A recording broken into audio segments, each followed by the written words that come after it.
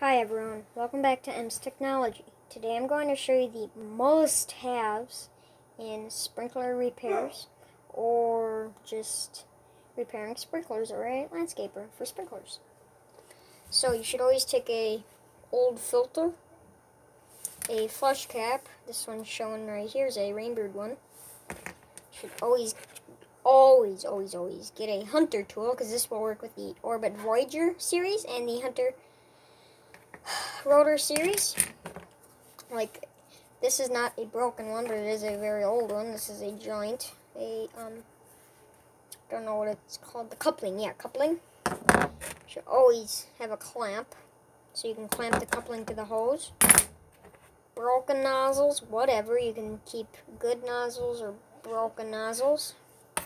Always have a desk grip, because you can keep the sprinkler popped up slightly when you're trying to make any adjustments. 1/2 inch to 1/2 inch riser. You do not have to have this. Most people don't. But it's another one of those must-haves.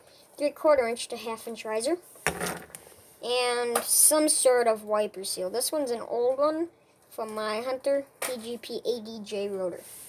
So those are the couple must-haves in sprinkler repairs.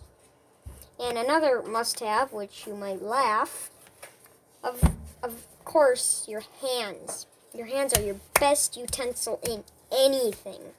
Your best utensil.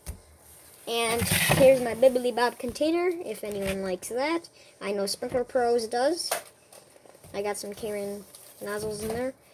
You do not have to have any of this because it's not on the list for those must-haves. But those are your must-haves. So, you guys like, subscribe, and enjoy. And bye.